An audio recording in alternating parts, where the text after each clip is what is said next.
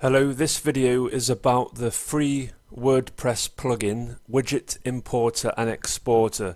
If you don't know what widgets are these things down the side here on the right. This is the widget sidebar.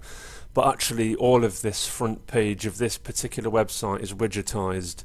The mobile phone number, all of this here, these are all widgets, text widgets mostly.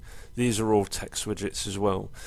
And this plugin really comes into its own if you're wanting to export these widgets into another website. So you can actually export to what you call a .wie file, and then you can import that into another WordPress website, and it will fetch the HTML contained in these widgets.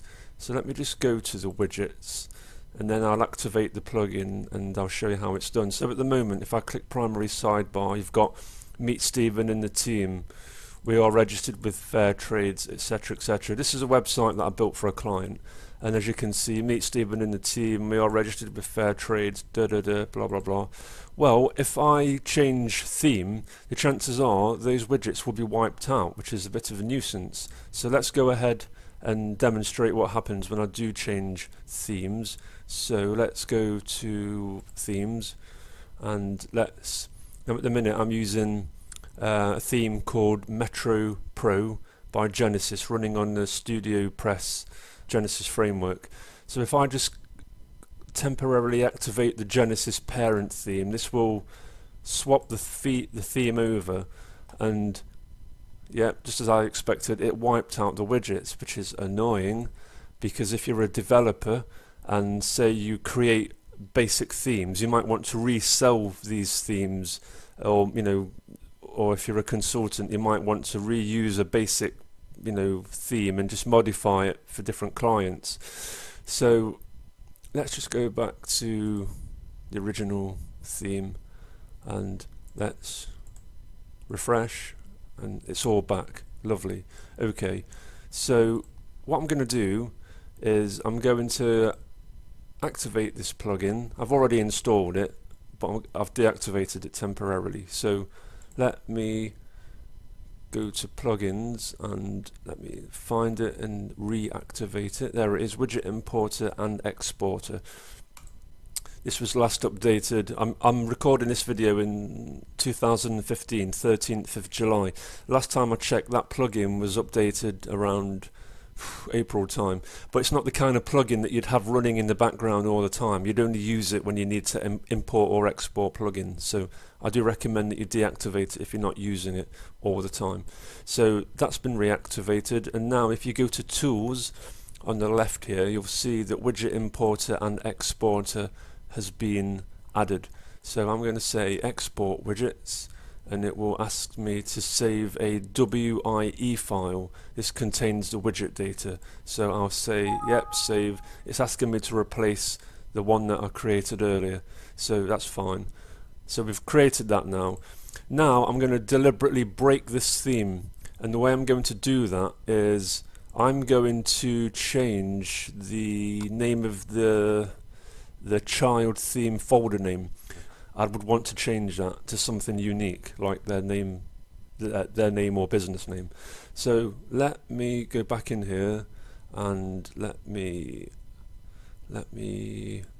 switch temporarily back to the Genesis parent theme, because I'm going to change this folder name.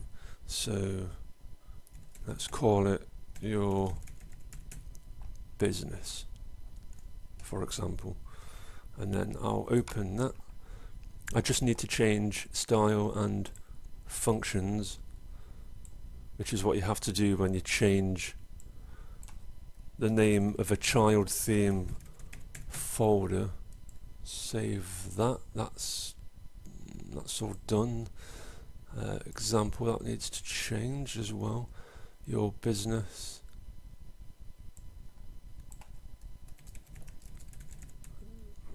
Your Business.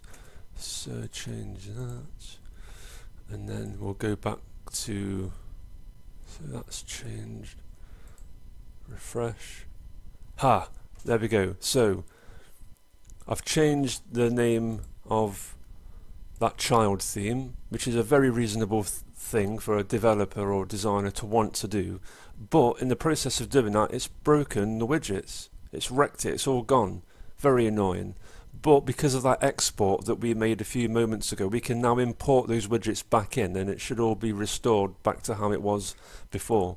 So let's go to Tools, Widget Importer and Exporter, browse, and there it is. Import widgets. So that's all been imported, that's all fine. Let's press refresh. That's great.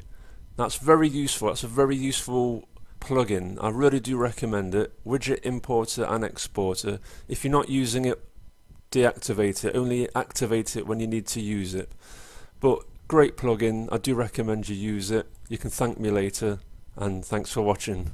Bye.